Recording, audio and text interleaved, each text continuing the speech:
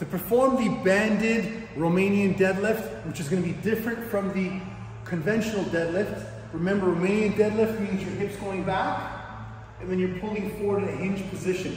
Grab your bend, go to the bottom of the surface, tie it up, just loop it, okay? Step over the bend, grab onto it, and now step away.